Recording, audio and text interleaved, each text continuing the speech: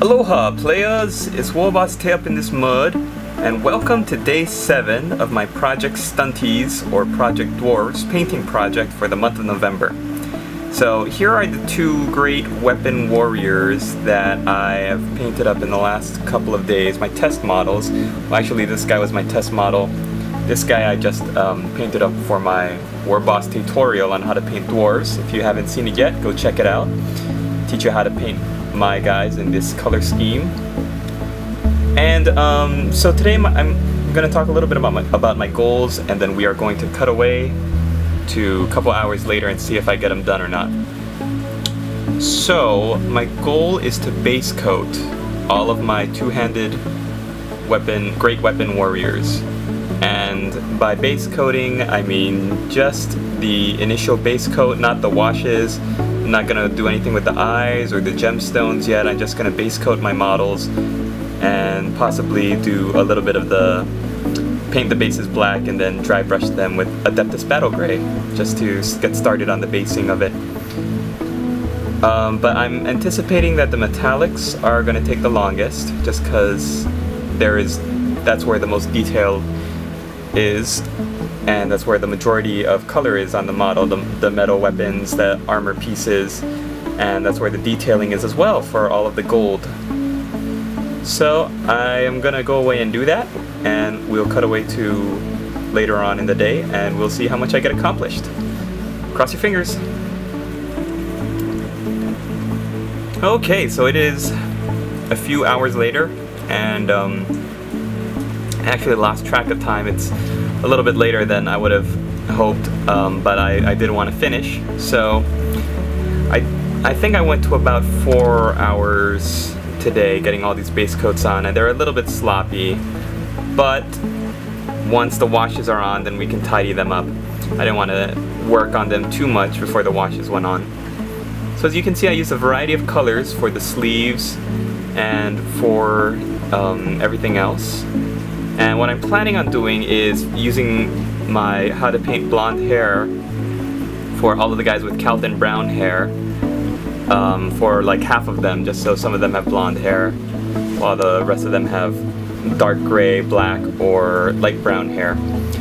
So we're gonna have a mixture of different beard colors, and for the sleeves I did Camry brown on some of these guys just to show how some of them have a little bit more of a, you know, lower class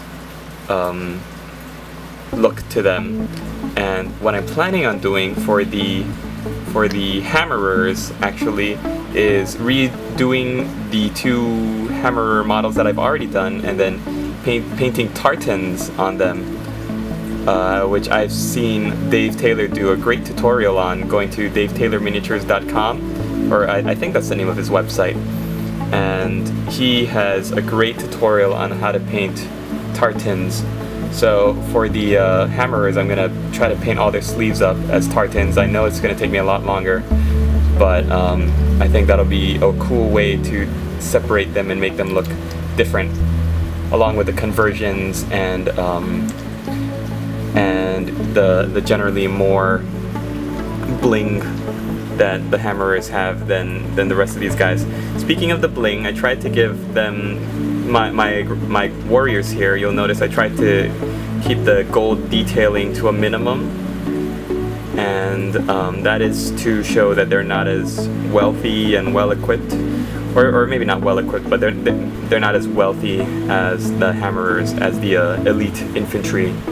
So just a lot more utility, a lot more straight dark iron and steel for these guys, and I think they're gonna look good once I get the washes on. So I am going to end it there, and I hope you enjoyed this little update for day 7. My goals now for tomorrow are to do the washes and a little bit of highlighting. Once I'm gonna go just straight down the line, do all the different washes, the browns, the blacks, the greens for the green parts, and then by the time I get to the end, to our banner bearer here, the guy at the beginning should be dry and ready for highlighting.